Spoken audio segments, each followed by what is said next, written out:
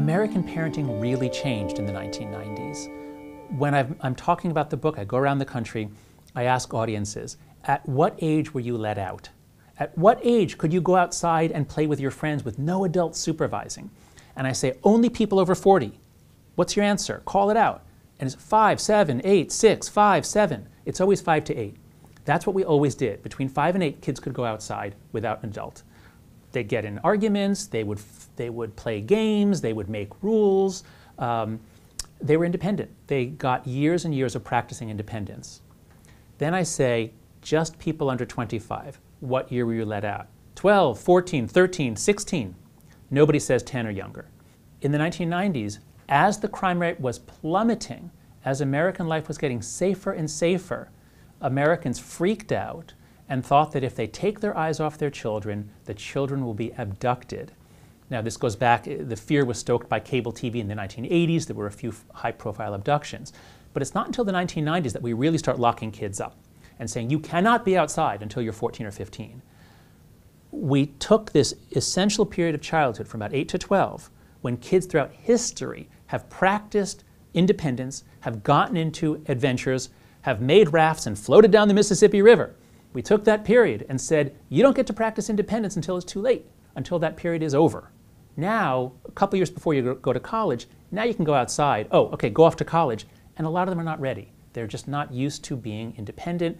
When they get to college, they need more help. They're asking adults for more help. Protect me from this. Punish him for saying that. Protect me from that book. There's a very sharp change with kids who were born in 1995 and afterwards, surprisingly sharp. Jean Twenge, in her book iGen, analyzes surveys of behavior, of time use. And beginning with kids born in 1995, they spend a lot less time going out with friends. They don't get a driver's license as often. They don't drink as much. They don't go out on dates. They don't work for money as much. What are they doing? They're spending a lot more time sitting on their beds with their devices, interacting that way. These are the first kids who got social media when they were 13, roughly.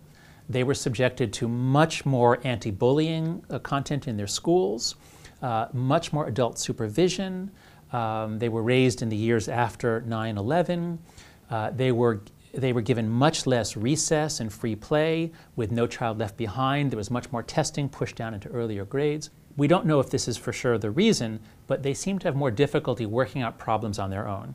The most common thing I hear is that members of Gen Z, if they overhear a joke, if they overhear someone say something, they'll get offended and then they'll go straight to HR. They'll go straight to somebody to file a complaint, where previous generations would have either just shaken it off and just said, you know, jerk or asshole or whatever. I think there are a couple things we can say. One is you have to take charge of device use and social media. We don't know for sure, but it looks like a 2-hour limit per day is probably a good idea. Keeping kids off of social media as long as possible is a good idea. It's very hard to do this as one parent when your kids' friends are not limited.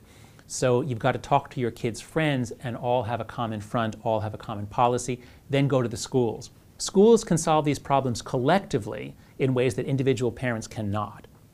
Outside of school, go to letgrow.org, an organization, a wonderful new organization, started by Lenore Skenazy, who wrote the book Free Range Kids. She became famous as America's worst mom because in 2009, she let her 9-year-old son ride the New York City subway. Not only did he survive, he was thrilled. He felt he'd learned something. He felt he could go out into the world.